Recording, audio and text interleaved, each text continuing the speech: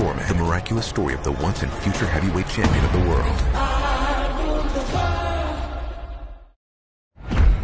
Listen to me, George. You got a punch like I've never seen. But in every battle, the greatest foe that we will combat isn't here. You live one way your whole life. Heavenly Father, thank you for this food.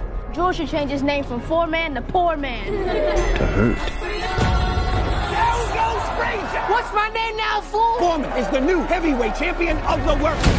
Where's all that rage coming from? I don't have any rage. And it becomes all you know. Let's thank God for the food, y'all. I bought the food, mama. George Foreman ain't no new champ. He is the new chump. We gonna get it on because we don't get along. Foreman goes down! Who said that? Nobody said nothing, George. George. Oh, George. Hey, whoa. Your heart stopped. We thought you was dead. I was. I'm done. I'm not going to box anymore. Do you know what you're walking away from, son? I want to spread the word of God and what I saw. How's being a preacher going for you? It's hard. Harder than getting punched in the face. Sometimes it feels about the same. Hey, fellas, come on and enjoy yourself. Power company said we never paid the bill. Really? There's only two things I know how to do. That's box and preach. And preaching won't pay the bills. You made me something once, Doc. You can do it again.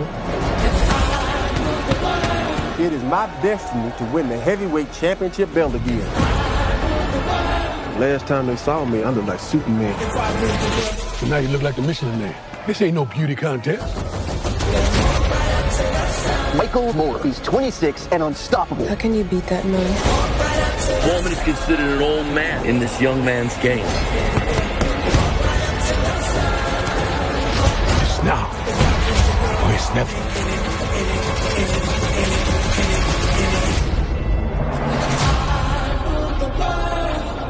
Mr. Foreman, that funny little grill deal you signed is starting to generate some substantial checks. Really? Now, I'm just surprised they chose a big old fat guy like me to sell a grill to help people get lean.